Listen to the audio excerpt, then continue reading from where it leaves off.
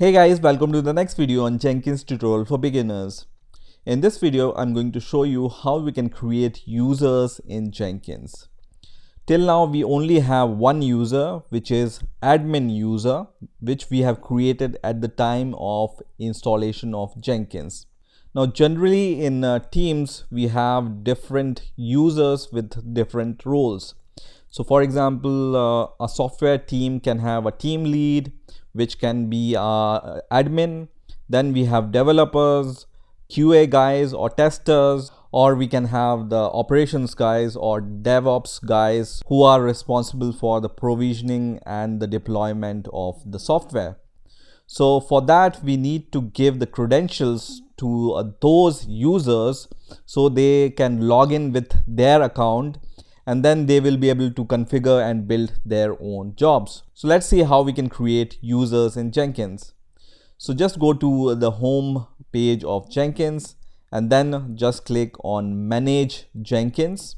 And once this Manage Jenkins page opens, just scroll down until you have found the section which is called Manage Users. So just click on the Manage Users.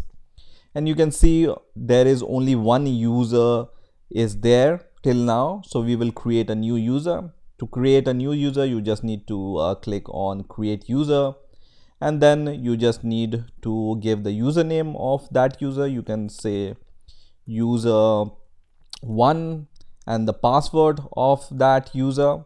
And this password, the user will be able to change later. So you can just provide the initial password here, and then just provide the confirmation of the password, and then provide the full name of the user, for example the user1 once again, and then provide the email address of the user, and then click Create User. This is going to create the new user.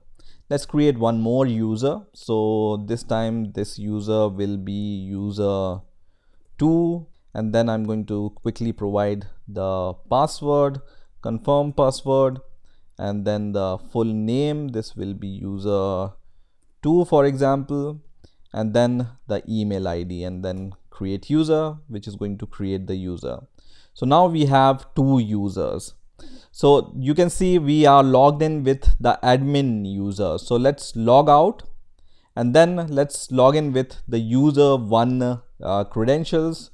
So just give the username and password of that user, and then just log in.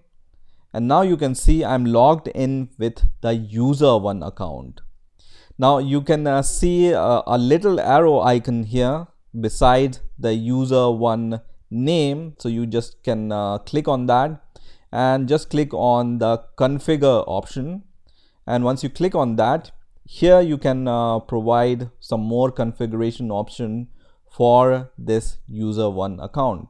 So some description, what is his title or what is his job, and then API token. So you can see the API token. This we will discuss in the later videos, how we can use the API token for the user, but you should know you can find this API token here. And then the credentials, the email ID, and the password can be changed later from here. So user1 can change his password from here, and also the SSH public keys. So if this user has to authenticate with his keys, then you can provide the public key here. And if you want some help, you can just click on this question mark, and you will be able to see some hint here. So this says list SSH public keys that are associated with the user.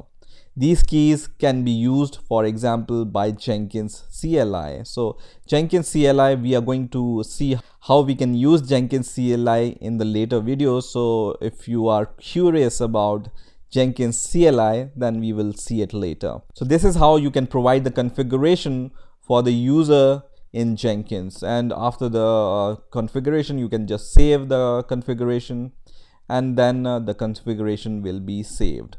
Now let me log out once again, and let me log in with the admin credentials once again. And you can see the admin have the access to view all the project. And when I log in with the user 1 account or user 2 account, he also have the access to view all the project here. In addition, you can see the manage Jenkins option for the user 1 also, and when I click on that, this user have all the access to change the configuration of the system or change the global security, or he have the access to do anything which admin user can do.